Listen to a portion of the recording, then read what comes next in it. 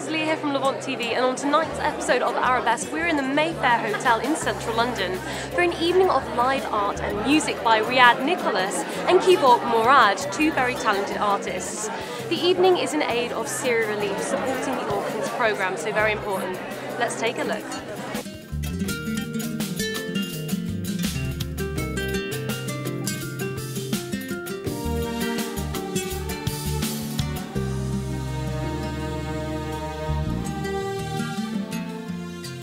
She just explained to me just everybody that attended was completely overawed. And I've been waiting for this moment for years. So Kevork Mourad is not only a brilliant studio artist creating paintings in his home and his studio in Brooklyn. He's originally from Armenia. But he's created this truly unique way, he's invented it, of drawing live on stage, and they get projected onto screen, and they're in complete synchrony to music, and not just any music. He performs with world-renowned musicians and classical music of the highest caliber. In terms of where he's performed before, it's in museums such as the Metropolitan Museum in New York, Chelsea Museum, Brooklyn Museum. He's exhibited in the Liverpool Biennale. He's acquired by prestigious collectors of the best Middle Eastern art, such as Barjeel Foundation. And tonight, this is our museum. Kevork Mourad's going to be performing here. Now, in terms of who he's performed with before, composers such as Yo-Yo Ma, he's part of the Silk Road Ensemble. Yo-Yo Ma is huge, as is Kevork Mourad. Tonight, for the very first time, he's going to be performing live to the brilliant pianist Riyad Nicolas.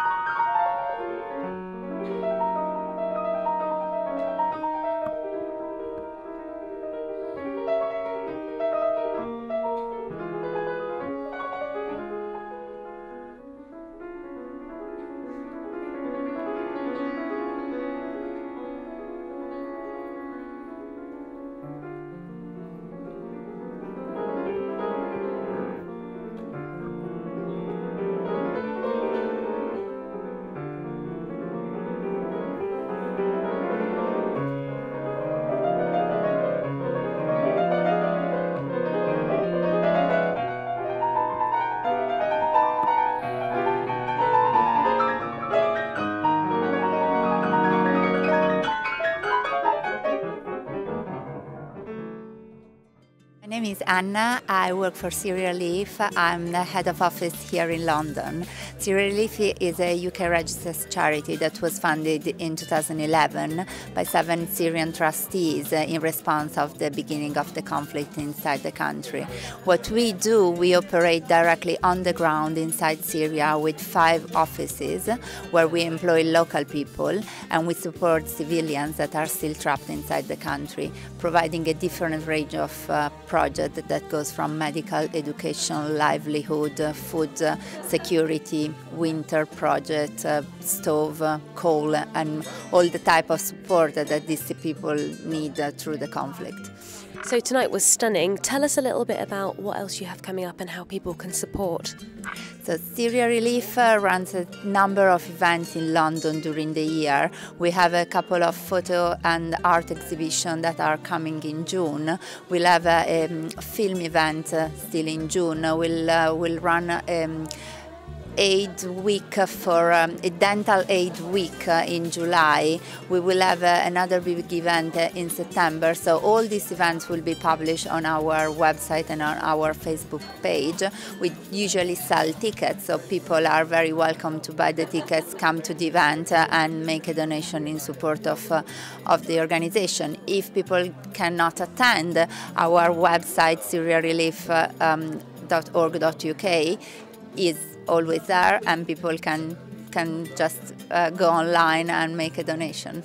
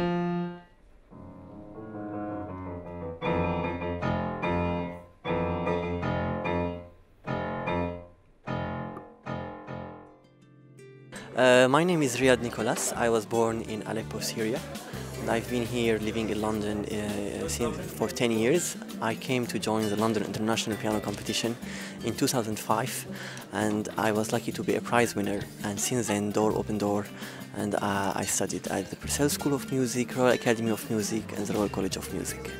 Your performance tonight was stunning. You were very, very passionate, and you've done so well for someone so young. What inspires you? I loved music. I have a great passion to music since I was 5 years old, and I believe that I was very lucky to be put in the right school and the right universities since I was little, and also get a lot of support from great teachers such as Sulemita Aronovsky, Dmitry Alexeyev, and be very well looked after before. And does music run in the family? My sister plays the piano, my brother plays the violin, and my parents as well love music, so we all do play. So do you think one day you might all come together and do something like this again? Love to, yes, of course, why not? We would do that for sure. And finally, what inspired you to work with Kevork to do visual art as well as playing the piano? Because you could be a soloist, but you'd like to share the stage. It was beautiful, so what made you want to do that? A lot of the piano repertoire is very imaginative, and the repertoire which we've played today all relies on images, especially with French composition. So every piece tells a certain story, and I thought that it's just a great idea for both of us to share our emotions together and be inspired from each other in a way that I was looking at the picture, he was listening to music, so we really got great inspiration from each other, and it's something you don't always get when you play only as a solo artist. And you worked very well together with the timings. That must have been quite hard, and it's for such a good cause as well. Exactly. Well, I mean, we are very sorry about what's happening in Syria, although we cannot change the current situation, but I do believe in the power of music to fashion some kind of peace and love, and also to show everybody that we are people who are highly cultured and who don't only just know how to use a weapon, but also know how to use musical instruments and to a very high level.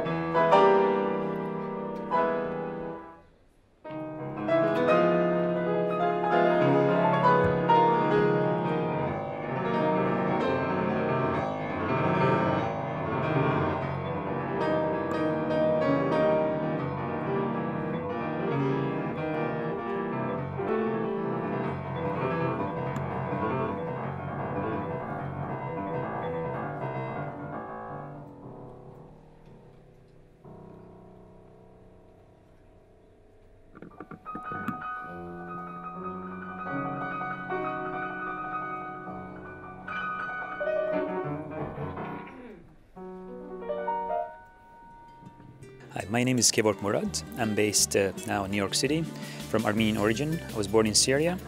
I studied visual art and always did art with music.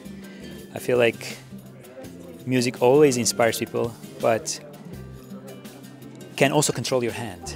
So that became kind of a style for me, and I felt like to share this on the stage with musicians. Started around 18 years ago, and now I work with incredible musicians like Yo-Yo Ma and like Riyad Nicolas and Kina Nazme. So it's kind of, I have full schedule of traveling and sharing this, but I love to share this with people, showing that Syrian people have culture, have things to say. It's not that what you see in the media. It's important for me to show the mosaic of Syria and different ethnicity live together and cohesively. So these are my aim and my philosophy in art, and I love history. I love to cherish what is going away and put in my art. Hopefully that becomes kind of metaphor. People can just hold it and secure it and somehow support it to rebuild the country. And how did you and Riyad meet and decide to do this project together? What's interesting, today he told me he's half Armenian.